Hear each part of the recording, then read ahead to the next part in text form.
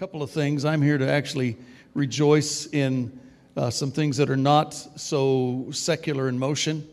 But we're within a month of a national election, a presidential election, along with senators and others.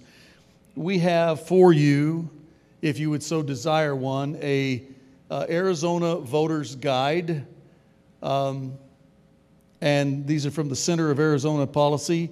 And we have used these for years, 20 plus, 25 years, just to give people an idea of who people are that are running. What is their voting record? Listen, people can tell you just about anything in a voting election term. While people are running for office, they promise everything. However, they vote what's in their heart. So look at how they voted. If they tell you one thing and vote another way, always believe the action. Always.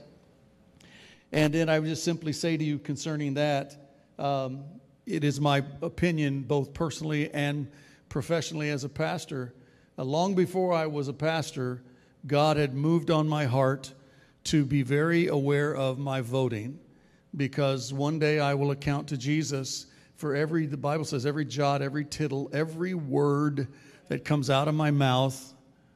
And when I'm electing other people to go represent me in the most powerful nation in the world, they're speaking in my behalf. I want to make sure that what they're saying is what I believe. And so you be cautious and do your due diligence. That's what this does. It just helps you do due diligence to find out who you're voting for.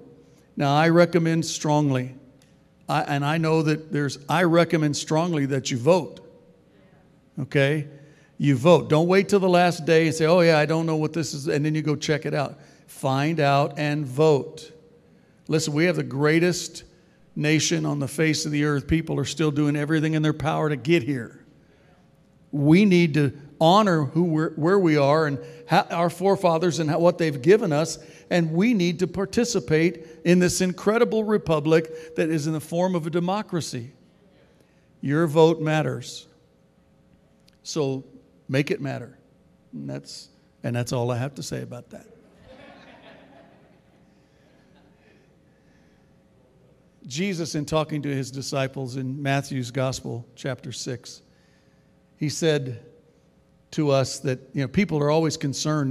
They were asking him, about just general life questions. And he said, you seek first the kingdom of God and his righteousness. And that was in verse 33. All the 32 verses ahead of it was talking about the things that it takes to live life on earth. He said, you put God in his proper place in your life. You seek God and the kingdom of God and his righteousness first. And all these other things, I'll add those to you. Now, we've discovered that to be true. And I want you as the people of God to know that to be true. If you want to align yourself and get in line for the blessings of God to overtake you, then by all means, look at Matthew 6 and realize that Jesus is giving his first called disciples a kingdom principle. You want to know how to walk with God's resources on your life? Put him first. Put his word first. Say, how do you put him first? Well, you put his word first. We just heard this incredible thing. We just sang about how powerful it is when we are practicing the word. Well, that's how you know how to please God, is through his word. Apart from his word, none of us know how to please him. So I encourage you, make a participation in your life, a devotion in your life, a practical part of who you are. So you're learning his word, here a little, there a little, but you're learning it all along the way. And then you apply what you've learned to your life. Amen? That works.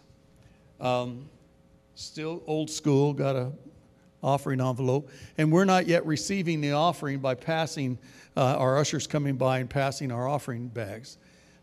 Because we're thankful. I don't know about you. I'm thankful that we have been able to remain open and have church services without the government shutting us down. There are states that have not yet gone back to having church because their governors are overreaching with their power and with their authority. But I'm here to tell you, I appreciate you, and I appreciate us being able to be here and worship together. Hallelujah. Hallelujah. And that's why I would say to those of you who are watching at home, we miss you. And we desire for you to be back with us just as soon as you feel that it's safe for you to do so. We understand why people have had to stay at home, different ones. I get that completely. And we do not in any way look upon you in any other way than just using wisdom. But we miss you. And we desire to see you soon. Amen? Amen. So, Cindy and I are still giving. We're still giving the old way.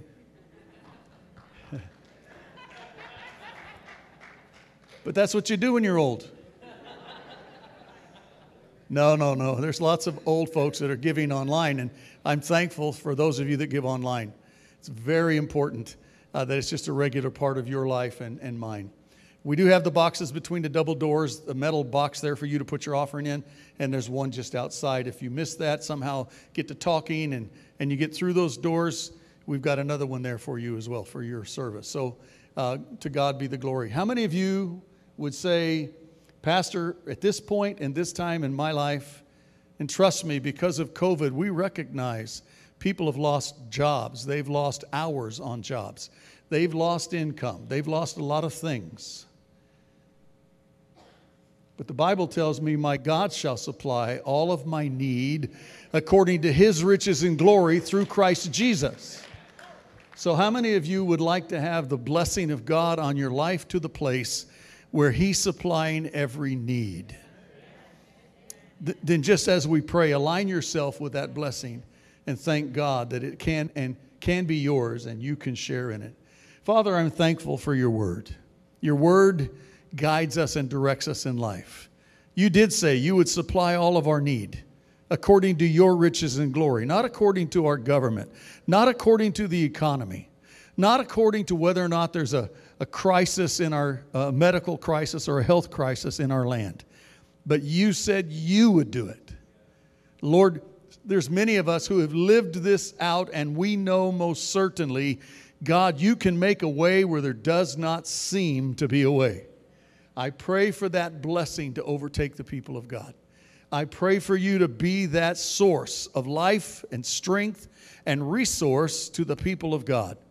I pray that you would open up their understanding so that they can come and align themselves in practice and in action with your word. And Lord, I pray that because they do, they will see the hand of Almighty God bringing blessing into their lives. For this we give you thanks and give you praise, for it is in Jesus' name that we ask. Amen and amen. God bless you as we give to the Lord.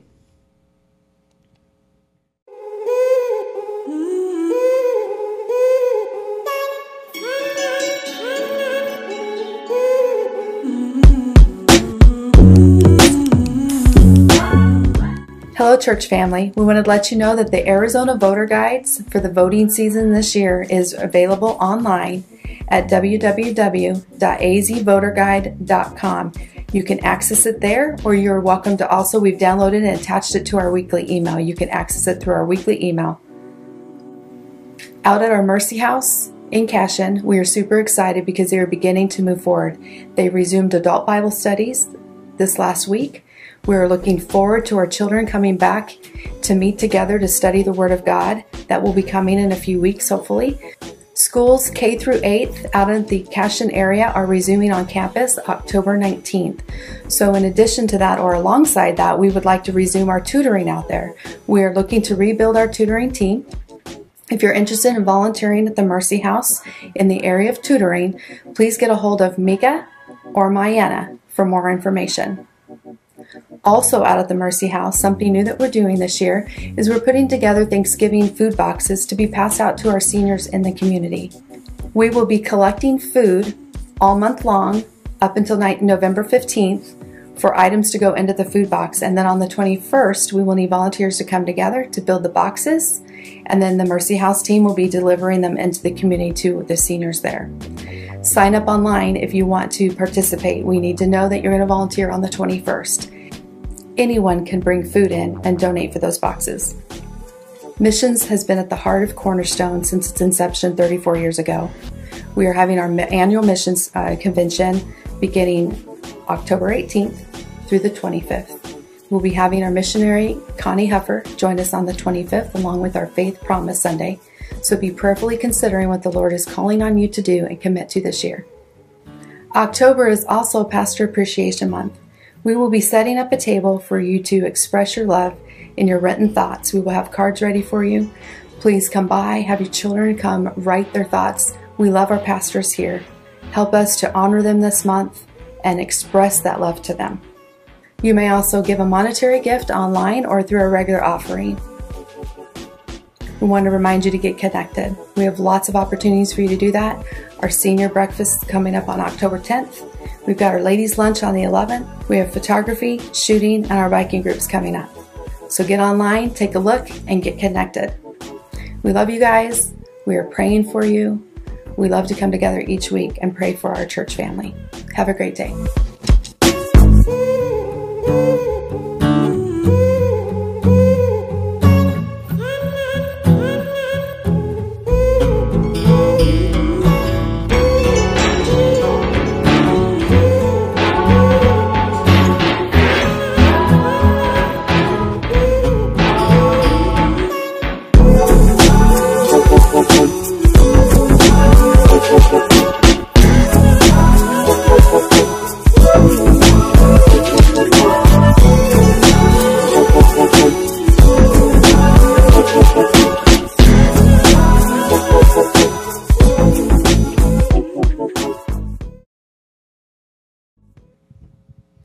Good morning.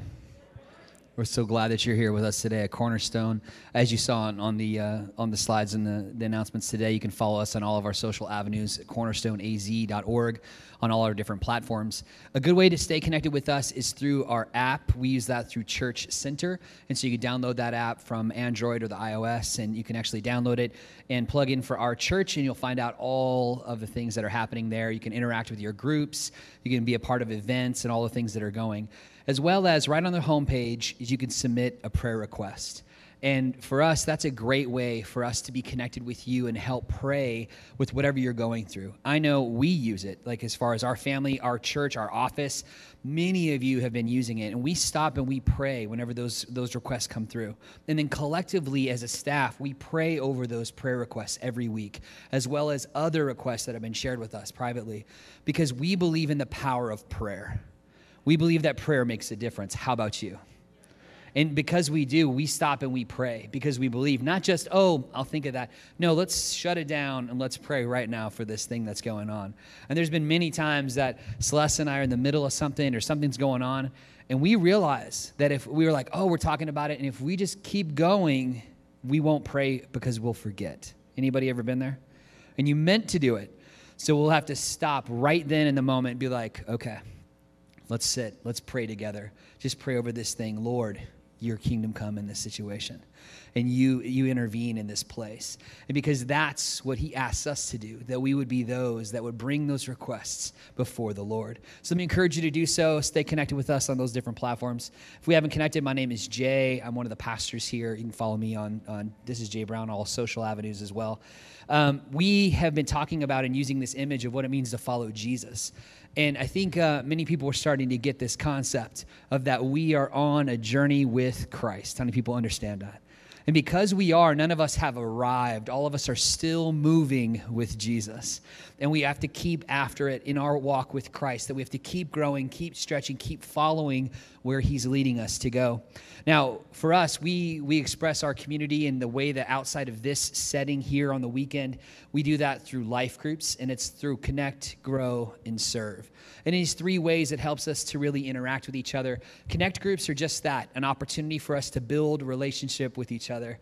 Yesterday, We had an amazing senior breakfast. I get to be there because I helped put it on, so that's why I get to be at the senior breakfast. And I told them so. I was happy. It was amazing. Pastor Angus, Celeste did an amazing job of providing a meal that was there for them, and we had a great time together. Also, I know a number of ladies that were part of the craft group that was happening on Saturday morning. That was just yesterday.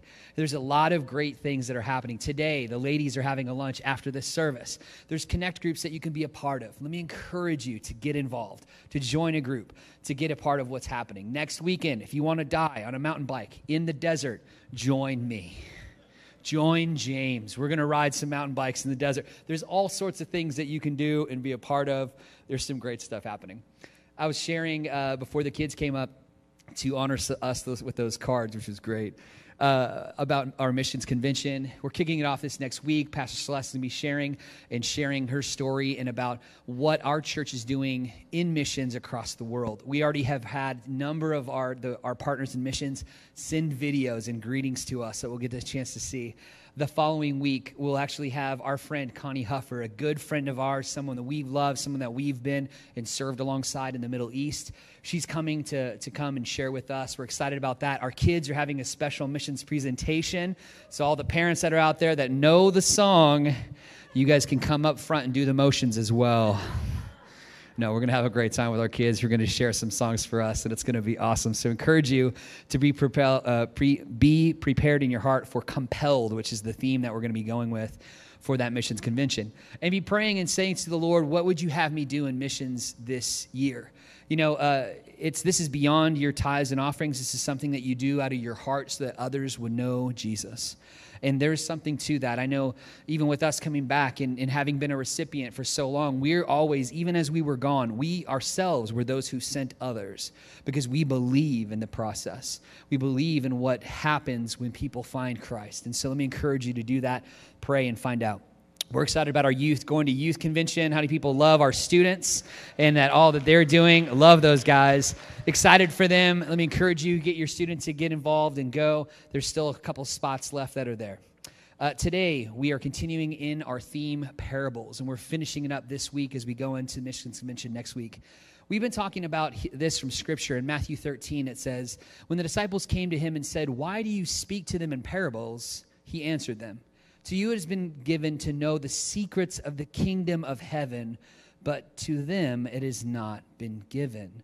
So Jesus is explaining to his followers, listen, I give them a teaching that's a general idea that they're kind of like, what? But to you I revealed behind the scenes on what it means so you can apply it to your life. Verse 16 says, blessed are your eyes, for they see, and your ears, for they hear. For truly I say to you, many prophets and righteous people longed to see what you see and did not see it, to hear what you hear and did not hear it. See, for them, they were seeing the revelation of the Messiah, the foretold one. He was there with them. And us being blessed in the backside of that history, Christ already being there for us, we also are blessed, getting to see and understand. Anytime we can pick up the scriptures and see the revelation that's there before us. We started off talking about pastor sharing about the leaven and how we got to watch out for these perspectives that will weave their way into our attitudes about being those who are overly liberal, overly strict, or materialistic, and not let that get to us in our faith and bring us away from Christ. We talked about the kingdom of God and about the strength that is in holding on to our faith and valuing it and understanding that if we even have a small amount of faith for the great things God can do, He'll do even more things than we expect. We talked about that with the idea of the mustard seed and having the idea that the mustard seed is something that starts out small but changes and provides for others around it. We talked about with Celeste sharing about the persistent widow and the one who was seeking after justice and would not let go. I want to encourage you to be tenacious after your faith, tenacious after your prayer time with God. We talked about the new things God was doing, about new wineskins and a new revelation, a new thing He wants to do through you, but you have to be spiritually ready. And if you're not ready, then you will miss the miracle. We talked about this last week, the lost ones. and talking about how Jesus goes and he finds us right where we are, like the lost sheep and the lost coin and the lost son. He comes and he accepts us and brings us back in and doesn't keep us as a servant, but brings us up as a child of God and brings us in close to him. Today we're continuing in the theme of parables, talking about the Good Samaritan. If you have your Bible, your tablet, your phone today, we're looking at Luke 10, and we're going to start there. It says in verse 25, "And behold, a lawyer stood up to put him to the test, saying, 'Teacher, what should I do to inherit eternal life?' And he said to him, 'What is written in the law? How do you read it?' And he answered, 'You should love the Lord your God with all your heart, with all your soul, and with all your strength and all your mind, and your neighbor as yourself.' And he said to him, 'You have answered correctly. Do this, and you will live.' But he, desiring to justify himself, said to Jesus, 'And who is my neighbor?' And Jesus replied," verse 30, "A man was going down from Jerusalem to Jericho, and he fell among robbers, who stripped him and beat him and departed, leaving him half dead. Now by chance a priest was going down that road, and when he saw him, he passed on the other side. So likewise a Levite, when he came to the place he saw him, passed by on the other side. But a Samaritan, as he journeyed, came to where he was, and when he saw him, he had compassion. And he went to him, he bound up his wounds, pouring on oil and wine, and he set him on his own animal and brought him to an inn and took care of him. And the next day he took out 2 denarii and gave them to the innkeeper, saying, 'Take care of him, and whatever you spend I will repay you when I come back.'" Verse 36. "Which of these 3 do you think proved to be a neighbor to the man who fell among the robbers?" He said, "The one who showed him mercy." And Jesus said to him, "You go and do likewise." Let's pray. Jesus, we thank you for this word as you speak to us today. Lord, a revelation that you give to us in showing mercy and being one who is a good Samaritan. Lord, I pray that you would make it alive to us today by your Spirit. You would breathe it. It would become pneuma, alive to us, the Rhema word. We pray in the name of Jesus Christ. Amen. The Good Samaritan. The Good Samaritan is an amazing story. I think many of us have read this, have studied it. I know I've heard some great messages on it in the past. I've preached it before in different places. But here's the thing. Every time I look at this, I think God shows us a different piece of the reflection of what he's trying to share. It jumps off with this idea of this story of a Good Samaritan action that I got to witness firsthand in the hearing of the story happen. So when we lived in Paris, my French is horrible. My French is still horrible, but at least I was trying to learn it. So I was going to school in the middle of Paris at this place, Alliance Française, and it's a place that's taught French since the 1800s, and so people are there from all across the world. In fact, my class had 10, 11 nationalities just in my small class number. I think there was like 13 of us, and there was all different nationalities that were represented. And so we would every day jump on the train and we would go into the city. And the train, for all of us that live out in the western suburbs of America, being on a train is not an everyday occurrence. In fact, we tell people when we go on a train, like, "Oh, I went up north and I went on a train."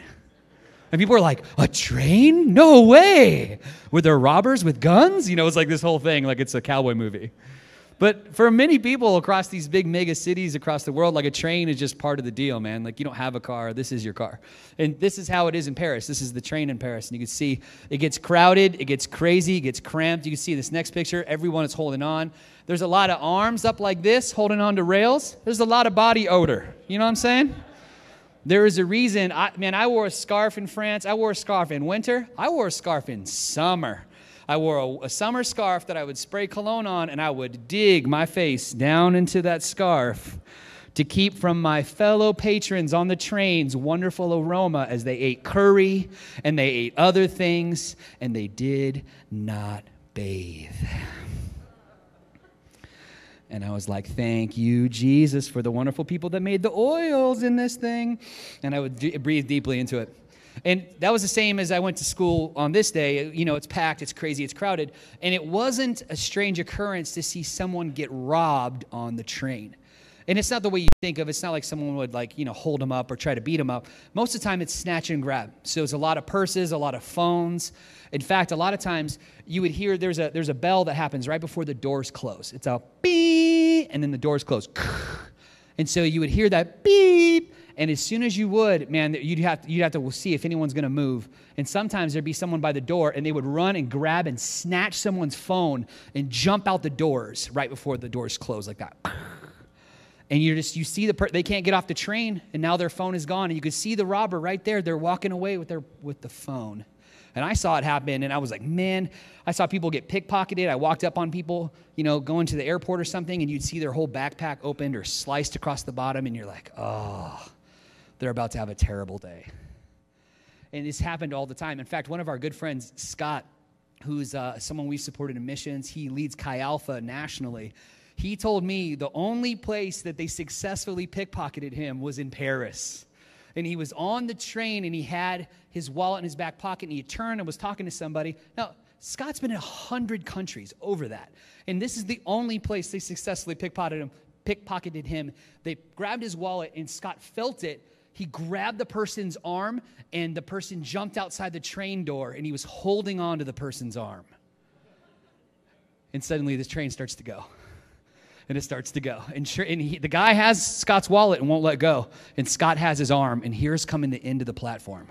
And Scott has to make a decision as a missionary pastor of grace and love. How bad do I want my wallet? Am I going to send this guy to go see Jesus? Into the platform. The guy never let go of the wallet. Scott lets go of his wrist. In goes the hand. And Scott got pickpocketed. Same story. I'm in class at Alliance Française, and we're sitting in a group, and these two people come in, and one's my friend Abraham from Israel, and another is a different Canadian girl. And she comes in behind us, and she's like, that was incredible. And we were kind of already talking and using our terrible French, because, we all speak different languages, so we're trying to communicate with each other. And I'm like, what? And a few of us spoke English, and so she starts to tell this story. And she's like, well, man, Abraham, he just, man, he's like Superman. And we're like, what? What do you mean? And it turns out that Abraham, who looks like this, he's a Hasidic Jew. He has the hair. He's actually a lawyer. He wore his cover every day. He wore the black every day. He looks apart. It was very interesting. He was in group, and so there's people from Pakistan in the group and people from other places that naturally would be enemies of country. But together we were at peace with each other, learning another language.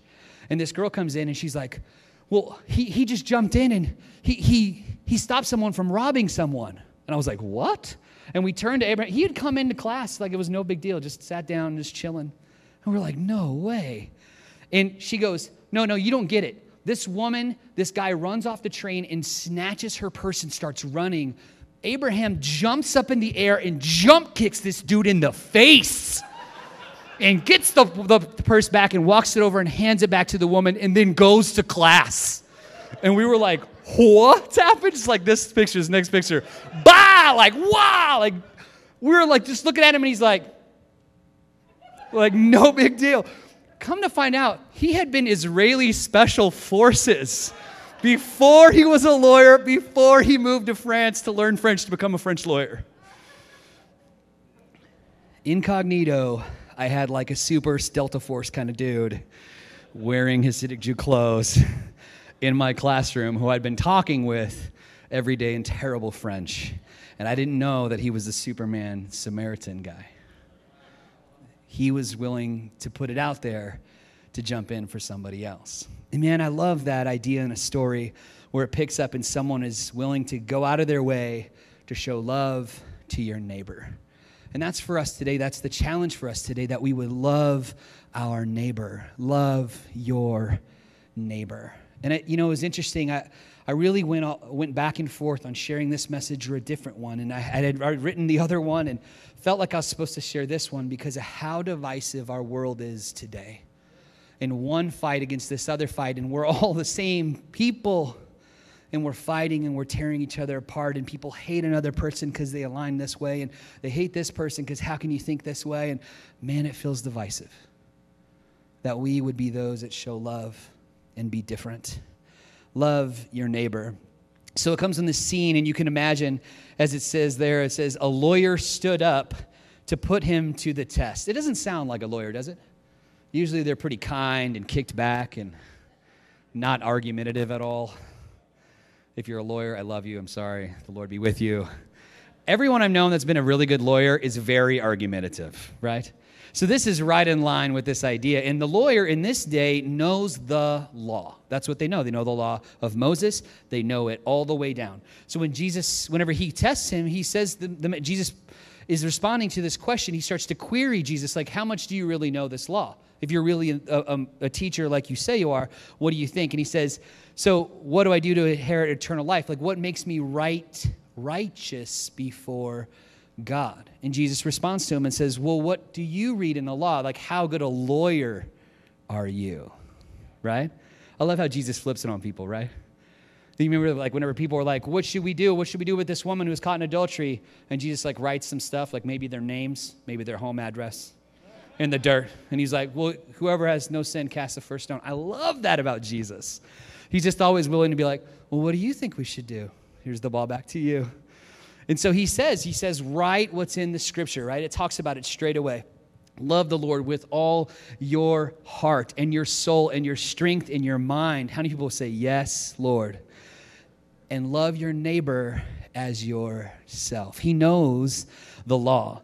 And he said, Jesus responds to him, you've answered correctly. He knows that it comes straight out of Scripture. And what does Jesus say that you'll get from it? You'll inherit eternal life. Like, this is what makes you righteous before God, is following the heart of God. Now, notice there's a big difference between following the heart of God and following the law. Now, the law was there as guidelines for us to help us, because that's what the Lord is saying. Listen, live within these things and you will follow after my heart. But it was really a heart issue. And so as we see, even in Leviticus 19, where that comes from, in verse 17, it says, you shall not hate your brother in your heart, but you shall reason frankly with your neighbor, lest you incur sin because of him. You shall not take vengeance or bear grudge against the sons of your own people, but you shall love your neighbor as yourself. I am the Lord. You see it in your heart. That's in the law. And so as Jesus is talking about these things, he's getting to the base idea of it. In his own words, Matthew 5, Jesus says, you've heard it said, you shall love your neighbor and hate your enemy. But I say to you, love your enemies. Pray for those that persecute you, so you may be sons of your Father who is in heaven. For he makes his sun rise on the evil and on the good, and sends rain on the just and on the unjust. It's that thing where Jesus is saying, turn the other cheek, forgive your enemy. And see, that's hard. That's very difficult. It's very difficult because you were wronged for a reason, or you disagree with them for a reason, and so therefore you're your enemy for a reason, right? Most of us don't have enemies for no reason. Usually there's an emotion that's attached to it. You feel pretty passionate about that reason they're your enemy. And Jesus is saying, forgive them. Not just forgive them, love them. And you see how difficult that is. And it's difficult because we're trying to do it in our own power. But he doesn't ask us to do it in our own power. But if we come to him and have the mind of Christ, the heart of Christ, the work of the Spirit in our lives, then it becomes something that he does through us and on our behalf. And so that's the difference that's there. That's what it was at work in someone like Stephen, whenever he was going and serving and speaking the word of God and prophesying who Jesus was, and it cost him his life in Scripture. In Acts 7, it says this, as they were stoning Stephen, he called out, Lord Jesus, receive my spirit. And falling to his knees, he cried out in a loud voice, Lord, do not hold this sin against them. And then he said this, and he fell asleep. In his last dying breath, he asked the Lord to forgive the people who were killing him for proclaiming the gospel. This past week, I met a guy named Manny, and he came to fix my air conditioning. And this man is a great guy, super nice guy. We were just talking about life, and he shared with me some things, kind of he was going through, and he had been in ministry. Man, great guy. We just had this heart-to-heart connection. We started talking about these things. And man, straight away, this thing kind of leaned towards forgiveness, the conversation. And the reason it did is because I could feel the hurt in him without him even saying it. He wasn't throwing anyone under the bus. I could just feel that it was there. And I told him, man, hey, from my own life, knowing it personally, that you got to let go of that. You got to forgive, because when you forgive, then you receive that forgiveness you're looking for. And you feel that release and you feel that love that he already knows. He already knows it. But it's a reminder to him. And that conversation was one where, pastor says, will God inconvenience you so that you can bring an encouragement to someone else, so you can be a voice to someone else? I would rather not my air conditioner break. You know what I'm saying? But I'm thankful that I got to spend a moment with him and that we got to have that moment, because it wasn't just an encouragement to him. It was an encouragement to me that I would not pick up an offense. And you know what? Within 2 days, I had the opportunity to pick up an offense. It was something old that I felt was healed. I had the battle scar from it. And then I looked down and it was kind of gaping and open, and I was about to pour some salt in it because I was back in my emotions, about to pick it back up. And I reminded straight away of my own words to this man I just met about forgiving. And man, did I feel convicted. I told Manny, I said, hey man, we just moved back from the Middle East last year. And I said, the biggest change for me to come back here was that, people play church in America. In the Middle East, you don't play church, you play for keeps. Because your faith in Jesus might cost you your life any day. People bomb churches. They attack Christians on the way to church camp and shoot them down with machine guns. Stuff happens like that. There was bombs that went off 4 miles from my house. My friend was in the courtyard where people turned into mist because they believe in Jesus, and someone took offense to it. We went to the church camps where people were on their way and got shot down. Here's the thing. If you keep your faith in Jesus as close to you and close to your heart like we've been talking about, then you don't have any problem, because it's important to you and you don't have to worry about any of your relationship because you're already with Jesus every day. But if you are keeping Jesus at a distance and he's trying to draw close to you and you're pushing Jesus away, then friend, you are the one that has the problem. And I don't want to be you if something happens in the meantime. Does that make sense? That we would draw close to him just as he wants to work through us. So intentions of the heart.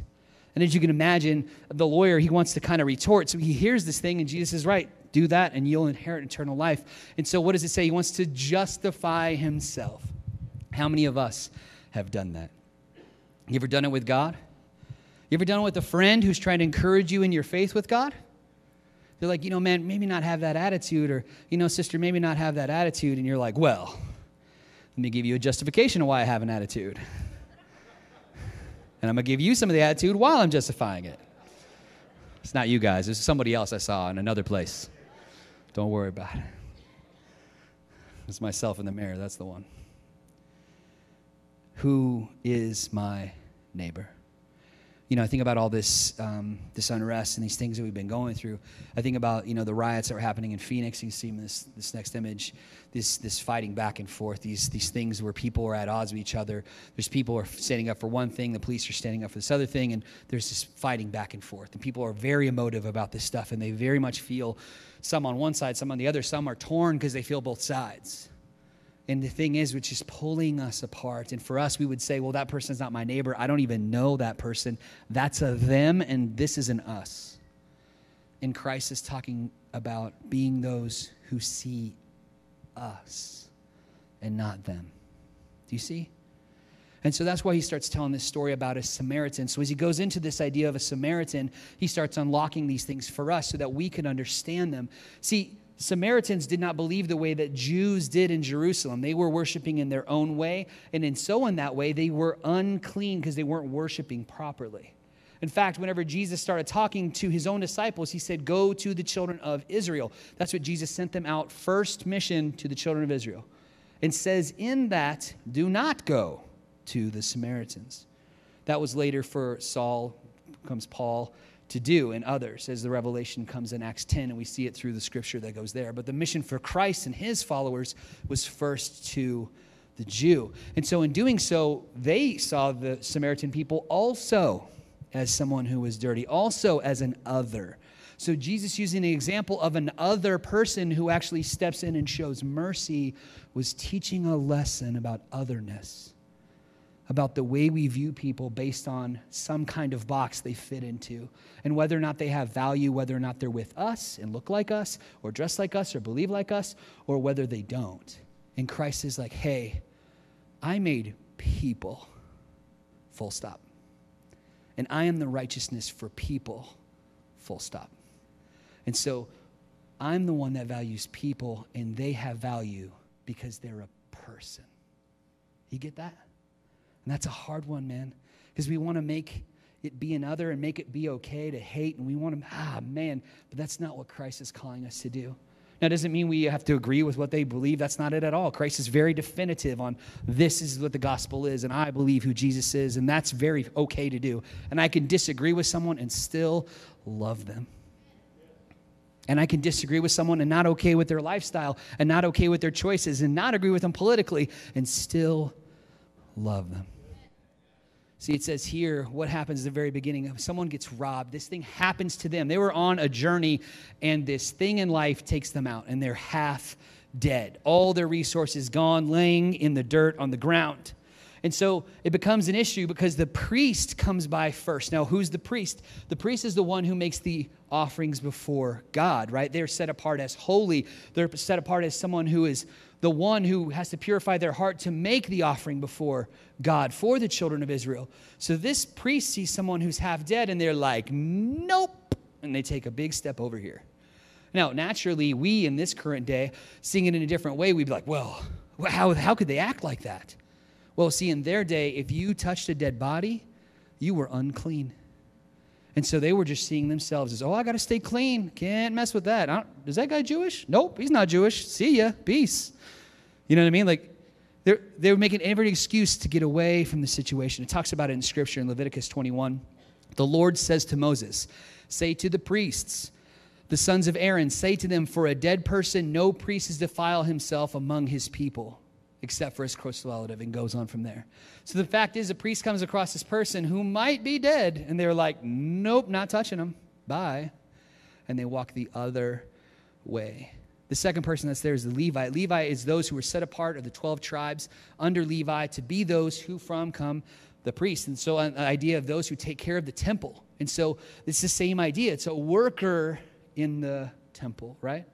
And so they come up and they're like, oh, no, And they do the exact same thing.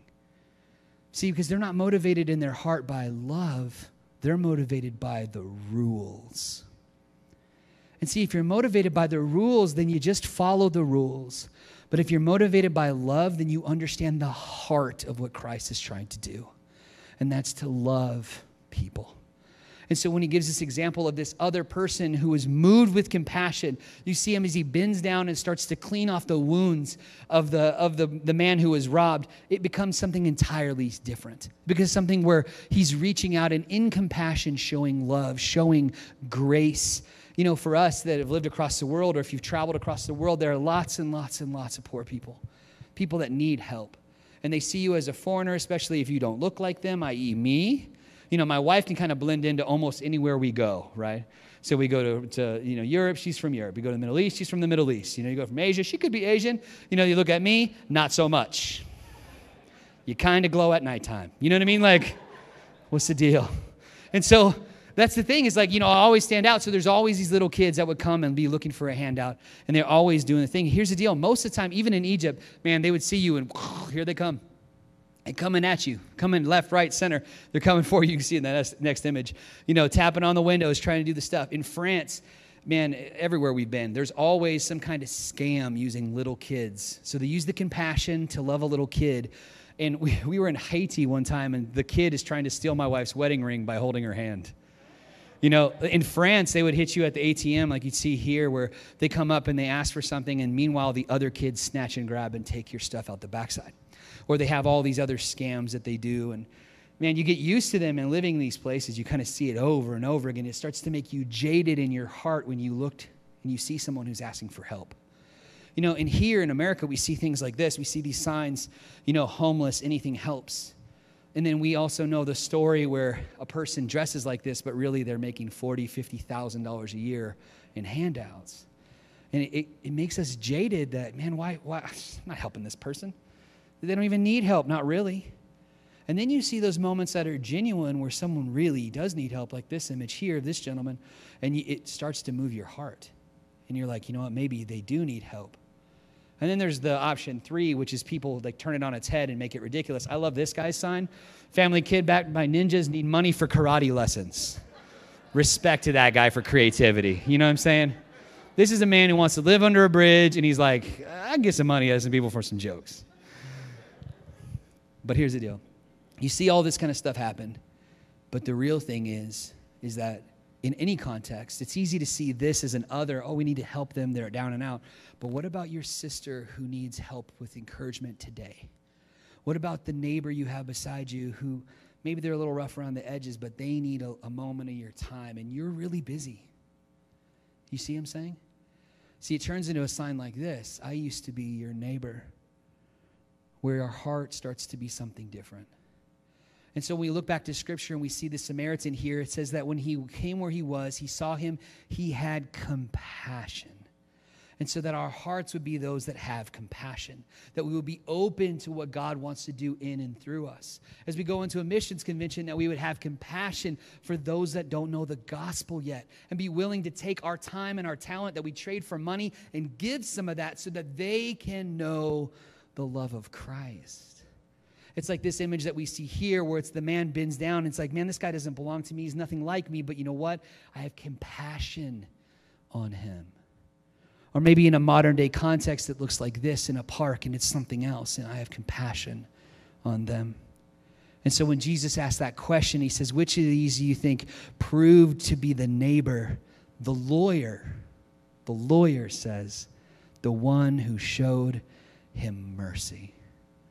Showed him mercy. So whenever we look to Christ as one that shows mercy. We look to Christ as one that comes and he bandages us up. He's the one that wipes off the grime off of our lives. He's the one that heals us. And he's the one that brings us out of a place of destruction and into a place of life. And he asks you to do the same. That you would be someone who helps in that process, that has mercy on others, especially when we don't agree with them and whenever they don't look like us and don't believe like us, that we would have compassion on them. Does that make sense? I'm going to ask the worship team to come.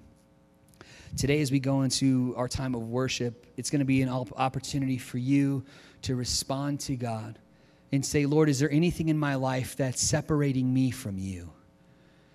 And as we do, we're preparing our hearts, because what we're going to do at the end of this song is we're going to take communion together. And so if you're at home and you don't have the elements ready, I encourage you to go and get your elements ready. In just a few moments, we're going to take communion together. But here's the thing. During this moment, answer that question in your own heart. Who are you in the story? Who am I in the story? How am I acting in this story? Maybe you're the person who's in the place of devastation, and maybe you need a brother or sister come alongside you to realize that you're in that place. Maybe you're someone who's so busy doing the work of God that you're not willing to have compassion when you come across someone like the priest or the Levite. Or maybe you're someone who says, you know, I would be willing to be like the Samaritan. Lord, give me wisdom in the situation so I can be that person.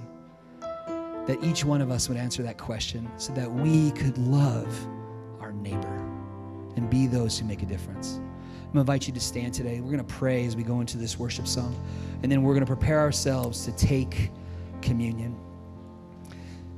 You know, before we do, the one thing is this. We very much believe that the opportunity to accept Christ is available for everyone every day. And today I would be amiss if I didn't invite you to invite Christ into your life. Maybe you're here today, you've never made that decision to follow after Jesus. The symbol of the cross for us is not one of death, it's one of salvation, because Christ paid the price for us on the cross. And when he did, he paid the price for all of our sins and our mistakes. And we accept that sacrifice on our behalf. And because we do, we are seen washed clean of our sin by the Father. And we accept and we say, Jesus, forgive me of my sin. I invite you into my life, Lord, that you would be the Lord of my life. It says it like this in Scripture, because if you confess your mouth that Jesus is Lord and believe in your heart that God raised him from the dead, you will be saved. Jesus in his own words says this, I am the way, the truth, and the life. No one comes to the Father except through me. Give you the opportunity today to accept Jesus as your Lord and Savior, to say that prayer, Lord Jesus, forgive me of my sin. I invite you into my life, that you would become the Lord of my life. I want to live after you. And if you do, today we rejoice with you, because that's the life change that you've been looking for. For all of us, that we would search our heart during this time, prepare ourselves before communion, that we would have nothing in our heart between us and God, but that we would instead say, Lord, forgive me. Lord, forgive me of where I've grown short. Lord, just as you've forgiven me, Lord, I so also forgive. And Lord, let me be those who love my neighbor. Jesus, we pray this in your name, Lord, that you would help us, Lord, in this moment, Lord, to forgive, Lord, to forgive, Lord, and to overcome these things, Lord, these perspectives we might have in our heart against certain situations or certain people groups or certain things, Lord, but instead that we would love our neighbor. Lord, we would pray for those that persecute us. Lord, that we would be those that even till our dying breath, Lord, would be the love of Christ. But Lord, we know it doesn't come through us. We are but frail people and broken people. So Lord, it has to come through you working in our lives by your Spirit. So Lord, have your way in us, Lord, as we come before you in your table today. We pray this in the name of Jesus Christ. Amen. The Apostle Paul was teaching the church at Corinth. The thing that the church at Corinth had in similarity to us is that they were people from all walks of life. And they were people from all ethnic groups and races. Corinth was a sailor city. It was a city, a seaport city. It was a place that ships came and went all the time. And some people decided to stay. And it made for a mixture of people from every background, all different kinds of customs, all different kinds of religious beliefs. And it's to those people that he went preaching the gospel. Ultimately, he raised up a group of followers of Jesus, disciples of the King. And these people were living amongst people who were just like they had been. So there was a lot of stuff going on always around them. And even in communion, they kind of messed that up a little bit in the church. And in the 11th chapter of 1 Corinthians, he brings correction to their misunderstanding. And then he gives us one of the best examples of how to receive the Lord's Supper that we have. It's in 1 Corinthians chapter 11, and it begins with verse 23. He says, "For I received from the Lord that which I also delivered to you, that the Lord Jesus, on the same night in which he was betrayed, took bread." Now think about it. He knows he's about to be betrayed, and yet he still cares enough about his disciples that he gives them something that will carry on not only in their life until death, but in our lives until death and until he comes back after his church. On the same night, the Bible says, that just still amazes me, that he was betrayed, he took bread, and when he had given thanks, he broke it and said, "Take, eat. This is my body, which is broken for you." Just hold the wafer in your hand. This represents the body of Christ, and let us pray together.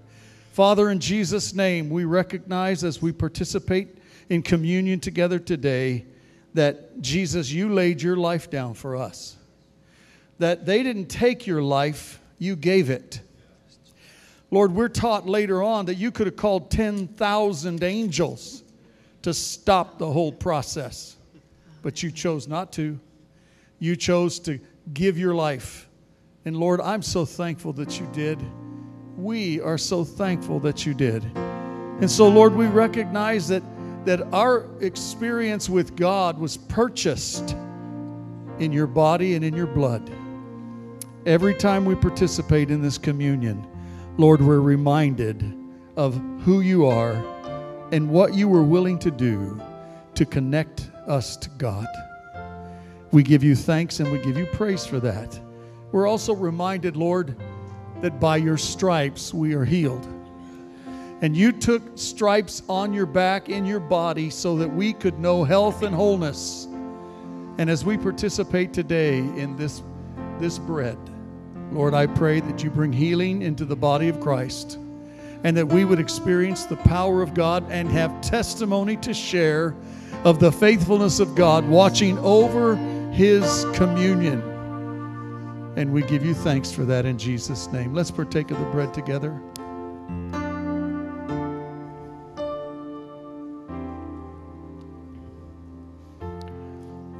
Paul went on to write, in the same manner, he also took the cup after supper, saying, this cup is the new covenant in my blood. This do as often as you drink it in remembrance of me. For as often as you eat this bread and drink this cup, you proclaim the Lord's death until he comes. Let's partake of the cup together and give the Lord praise. Jesus, I thank you that we can participate in this communion. We partake of the cup in remembrance of you, Jesus, your shed blood. And Lord, we recognize that by the shedding of your blood, you broke the power of the kingdom of darkness off of us. Thank you, Father. You gave us power to face every obstacle and every situation, and you did it, Lord, through your blood. This fruit of the vine represents the blood of Jesus Christ, which was shed for the remission of sin and was shed that we might know the power of God to be victorious, yes, overcomers in this life. And God, we pray right now that we receive this into ourselves and we're reminded of your death until you come. Lord, we know you're coming. Your word tells us you're coming. But so do the current events and the headlines of the newspapers. It says Jesus is coming. And so, Lord, we don't just hold the fort. We live our lives focused outward, reaching out with the message of God's love, his grace, and his kingdom. And we give you praise for this in Jesus' name. Let's partake together. Hallelujah. Hallelujah.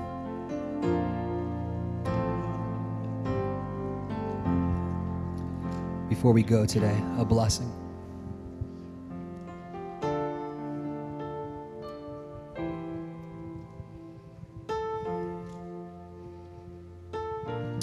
I pray the Lord bless you and keep you. The Lord make his face to shine upon you and be gracious to you. The Lord lift up his countenance upon you and give you peace. Lord, I pray a blessing upon your church, your people.